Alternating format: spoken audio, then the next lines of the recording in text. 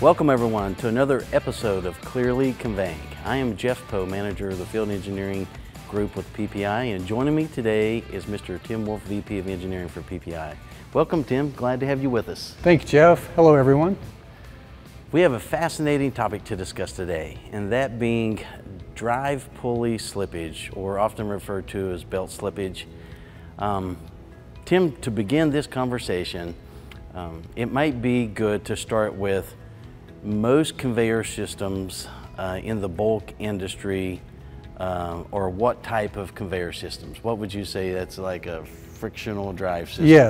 Yes, almost all of the bulk solids conveyors are done with a friction drive. So what that means is the pulley has a relatively smooth surface that does not mechanically engage with the belt. You're completely depending on the friction between the belt and the pulley and its lagging to do the driving force. Fantastic. So with that, Tim, when it comes to drive slippage and the problems that customers experience with this, generally speaking, drive slippage, we can categorize that or break that into three groups. One being friction, obviously, and the other being belt wrap, or the amount of belt wrap that we have around that drive pulley, and the other being belt tension. So let's try to just break it down into those three categories, make it a little simpler to discuss. And let's first talk about friction.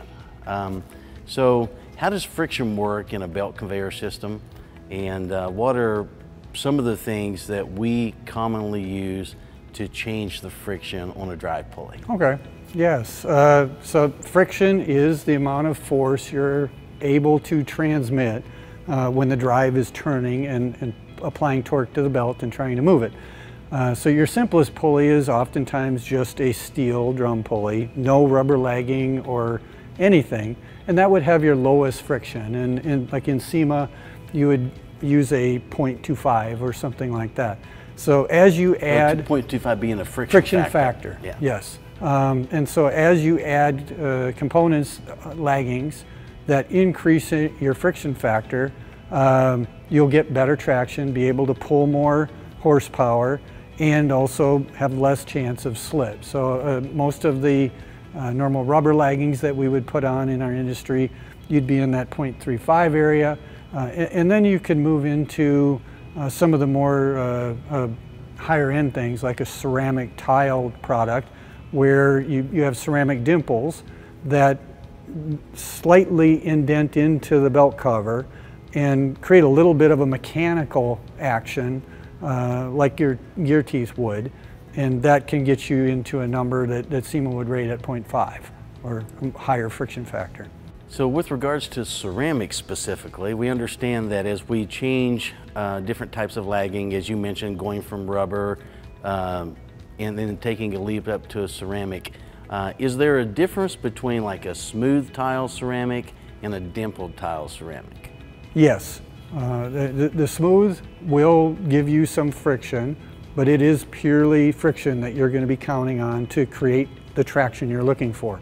When you have the dimples, they're raised approximately an 1/8 inch or so, and when the belt pressure comes down on those dimples, it will slightly indent into the bottom cover of the belt, which creates more of a little bit of a mechanical interface, but in almost all cases, it's just a slight indentation. It's not actually digging into the belt and causing harm.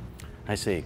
So would it be safe to say, if you were an end user wanting a ceramic type lagging to help prevent drive slippage, that you'll want to always go with a dimpled tile, and if it's in a drive application, try to stay away from the smooth tile?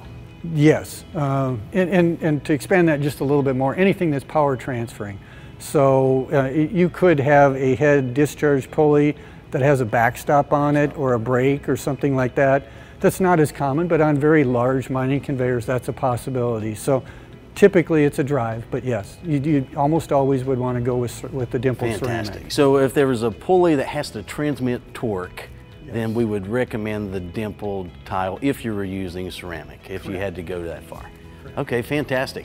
So we can understand that when it comes to controlling drive slip with friction, there's different types of pulley lagging that's available that can offer different levels of friction, better friction between your pulley and your conveyor belt, which would help prevent drive slippage. With regards to the lagging grooving, so we understand that if you have an application where it's generally wet or a lot of liquid type, water type material or slurry on your belt, you definitely want to be able to dispel that and get rid of that material as it goes into your drive pulley as soon as possible. There's a lot of discussion out there, the standard grooving, herringbone grooving versus diamond grooving. With regards to helping to dispel material, which one of those would be better or more efficient? We would consider them equivalent. Herringbone or chevron, really it's the same grooves, it's just whether it comes to a point or whether it comes to an offset. From a performance point of view, they're identical, but they are directional to a degree. If you run them backwards, they'll still work, but there's some feel that potentially that'll hurt your tracking of your belt, keeping it on the pulley. So it is preferred to run them in the direction of the arrow that they create. When you go to a diamond or some of your circumferentially grooved patterns, those are bidirectional. So if you're doing a reversing belt, it would be common to put the diamond or one of those bidirectional lagging grooving patterns on. Really, from a dispelling the water point of view, they all do the job very similar.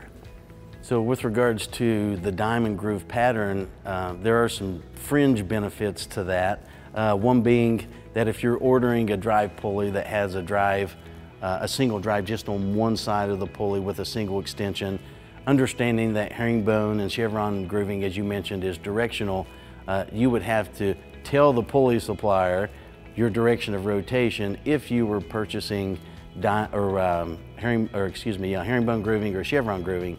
But with regards to diamond grooving, it's bidirectional, so you do not need to consider or be concerned about the direction of rotation. Yes. And communicating direction or rotation, it can be very confusing because you have to establish an orientation of where you're looking from and then define clockwise and counterclockwise. And oftentimes people will go to the bidirectional diamond is the most common, just because it avoids that confusion. You don't get to where, okay, we misspoke a little bit and I've got this pulley, now what do I do?